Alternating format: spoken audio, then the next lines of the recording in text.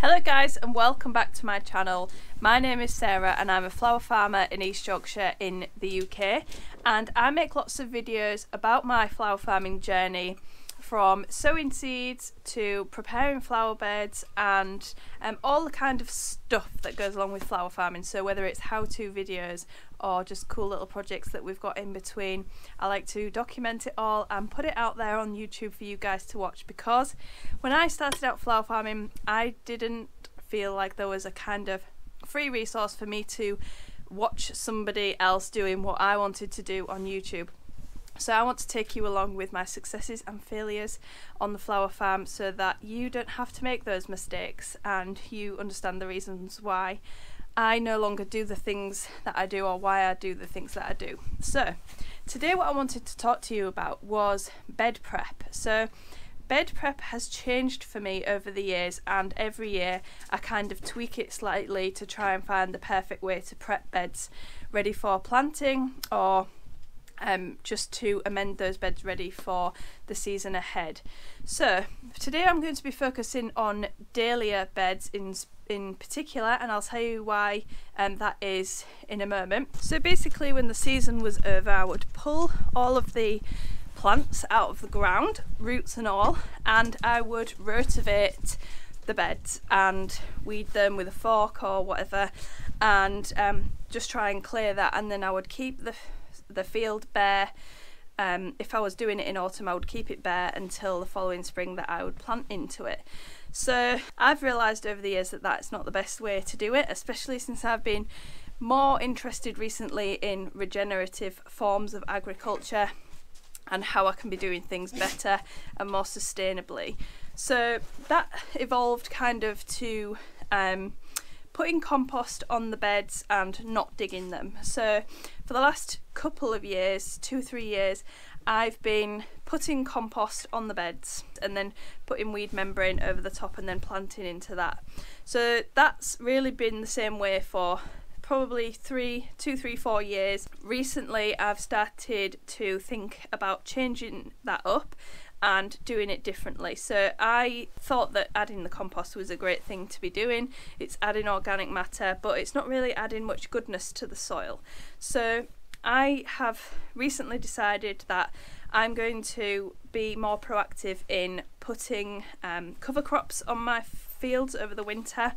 I didn't actually manage to get any cover crops sown in autumn last year, but this year I'm really hoping to get those cover crops in so that the beds have got living roots in them all year round, because plants give out exudates, which are sugars, and they make up to, I think it's something like 40% of the sugars that they produce aren't actually for their own use. They are to be used as exudates in the soil so that the microbial population around the roots can feed upon those exudates, and they can make an exchange in the root zone for minerals and things in exchange for the sugars. So if I can keep those living roots in the ground all year round, then the microbial life in the soils is going to stay happy all year round as well.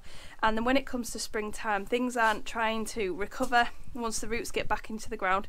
Things are already getting off to a good start as soon as they are in the ground, and they can make those mycorrhizal connections and relationships and things. So I was approached very kindly by Adam from the Soil Ecology Laboratory, or Soil Smiths, and I have been gifted this stuff called the Goop, and this is really cool. It's made from inoculation grade compost, so this isn't just your average bog standard compost. It's absolutely teeming with microbiology, nematodes, protozoas, fungi and things like that. So they are able in their lab to keep a close eye on this stuff to make sure that it is full of all of the good stuff, and it is brewed freshly and posted next day delivery. So everything in here should still be alive and thriving, ready for me to apply onto my flower beds. So that's exactly what I'm going to do today. I am going to broad fork my beds, and then I'm going to be applying this Goop stuff. And actually I had my soil tested for microbes, for the microbiology at the Soil Ecology Laboratory, and the results were quite poor, to be honest, and I was quite surprised because the soil did look really nice. It kind of had a dark look to it. It was kind of nice and friable, but it just didn't really have any life in it. It had a lot of bacterial content, which wasn't a good thing. I'll try and put the results up on the screen because I can't remember off by hand, but I don't think that there was any fungi, any nematodes, or anything else that was beneficial. But Adam did say to me that because of the way that the soil looked, that it is looking like a good home for the microbiology. So hopefully once the microbiology gets in there, then it will be able to thrive because of the way that my soil looks, and it looks like it has a good environment for the microbiology to live in. So I'm going to be broad forking my flower beds, and then I'm going to be applying the goop, and I'm applying it to 2 of my dahlia beds that are side by side, and then I've got another 2 dahlia beds that are a little bit further down from the place where I'm putting the goop, and we're going to see if we can compare the 2 over the season, and then I'll probably get another test done of the microbiology to see whether that has improved after me applying this goop. So let's go and broad fork the beds, and then we will apply the goop, and we will see as the season progresses how this stuff is going to affect our flower beds. So if you want to know more about the goop, then I definitely recommend going to the Soilsmiths website, which is soilsmiths.co.uk. I'll put the link down in the description below, and you can check those guys out. There's loads and loads of information on the website, and the guys are really helpful, so I presume if you reach out to them, they will answer all of your questions that you may have about the goop. So getting on with the beds, I'm not sure how the order of these videos is going to come out, but I have just had a broad fork made by Rob, and I'm using it on my flower beds for the first time. I've done this bed already behind me, so this is the hot off the press new broad fork. So I've tried it already and it works quite well, so I'm quite pleased with that. So I'm just going to take up the weed membrane on that bed there and broad fork it, and then it's time to apply the goop.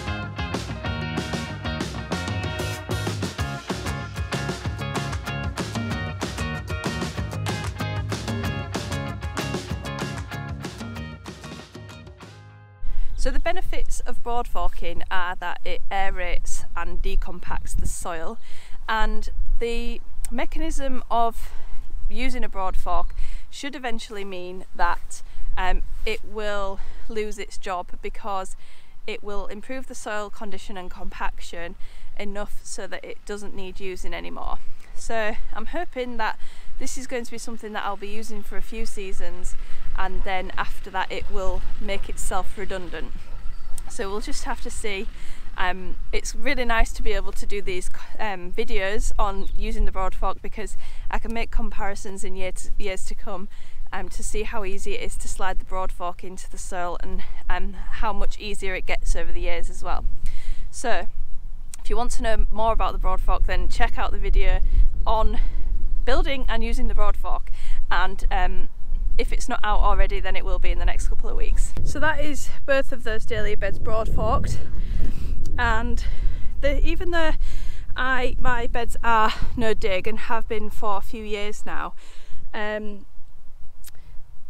doesn't mean that the beds are full of life or amazing or full of nutrition, because obviously it depends on the quality of compost that you put on there and how you treat the beds. So hopefully the broad forking will help to relieve some compaction, because even though these beds typically don't get walked on, or maybe they get stepped on a little bit in summer when we're picking flowers, the action of the rain and the weed membrane on top of the beds definitely aids compaction on the flower beds. So it's a good idea to use the broad fork if you think that you have a compacted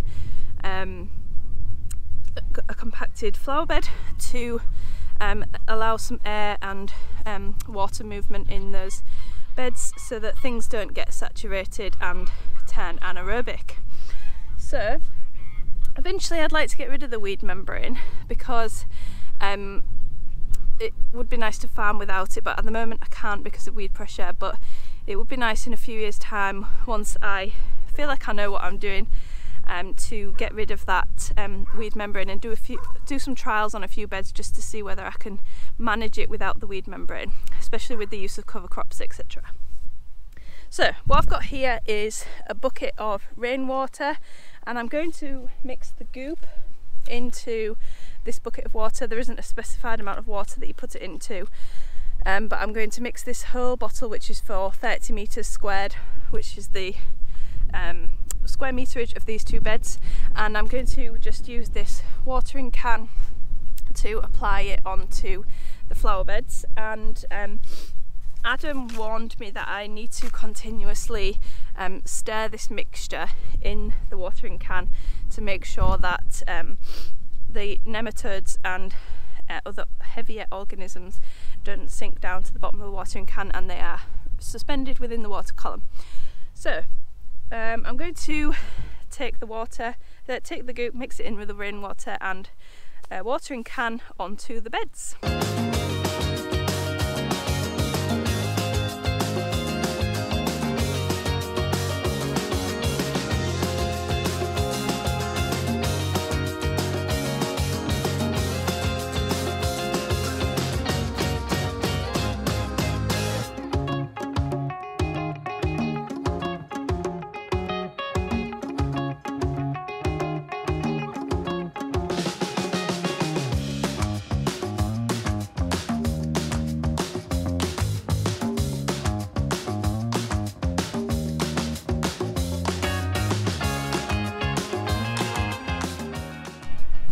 So there we have it. The goop has been applied to these flower beds, and I'm hoping that the microorganisms are going to get to work on those dahlia beds, and we will see a change in the microbial analysis of the soil in a few weeks' time.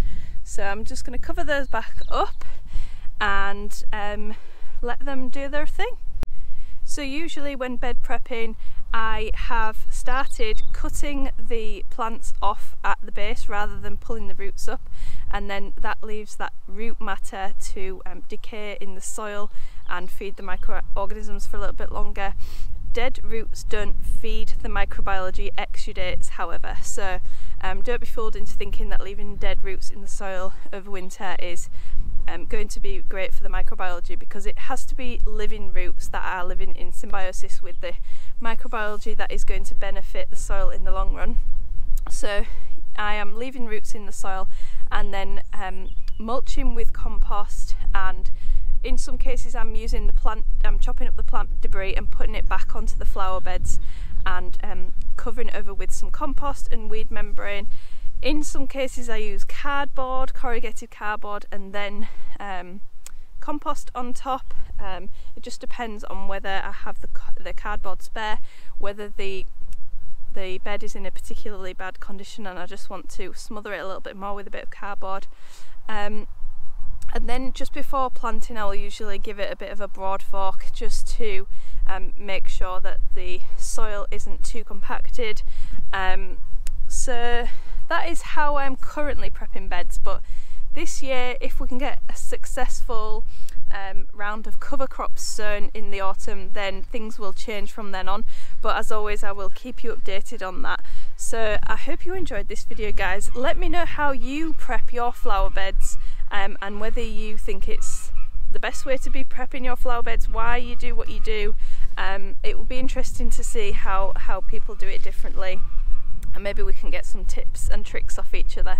So thanks so much for watching, guys. If you liked it, give it a thumbs up and don't forget to subscribe. And if you would like to purchase a bottle of the goop, then don't forget to check out the Soil Smiths in the link down below. Thanks guys, and see you next time.